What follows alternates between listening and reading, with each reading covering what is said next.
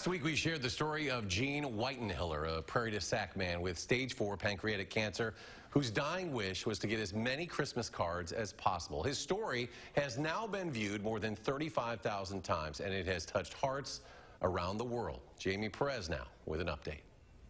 Since Gene Weittenhiller shared his story last week, I have stage 4 inoperable cancer. the outpouring of love and support has left him speechless. An overwhelming outpouring of love and support from people that I've never met. His story has touched hearts around the world and struck a special chord for these 3 men in Milwaukee. And we took it upon ourselves to go out our way at least 2.5 hours away.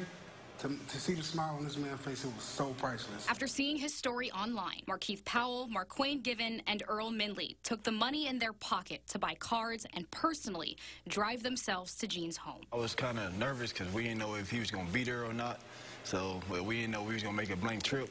But we cared about this man's story so much, we was going to wait out there for an hour or 2 or 3 until they come back home. That's how much we wanted to see him smile.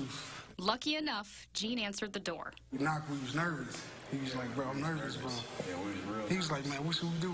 I'm like, bro, just be calm, just be calm. So we knocked on the door, and the smile on their face, it was just like they knew us already. Yeah, they agreed us. They let us come right in. They told us to come in. Come in. I'm like, oh, okay, all right. Yeah. So we get in there, he immediately hugged us. He hugged us like he knew us. It was just like, it was so crazy. It was like beautiful. Family already. It's an unbelievable experience that tugged at our heartstrings, that these 3 young men had taken the time and the effort to drive over to personally deliver these letters. They hugged, talked, and prayed together. Like he had won $1 million. Like he was just like so happy. He was just like, you guys are so beautiful. He kept saying that. He cried and cried. Oh, yeah. He was so shocked because the same day when we went, he got 3,000 cards in the U.S. mail. I think about them often. They're just 3 tremendously generous, kind young men.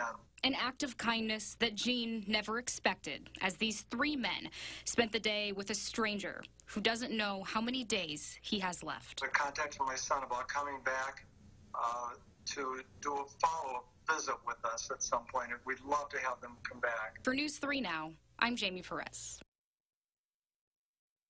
And that is just one example of the outpouring of love and support Gene says he has received since his story aired last week. Next week, Jamie will go back to Gene's home for a follow-up story on what this has all meant to him, and that story is scheduled to air next Friday.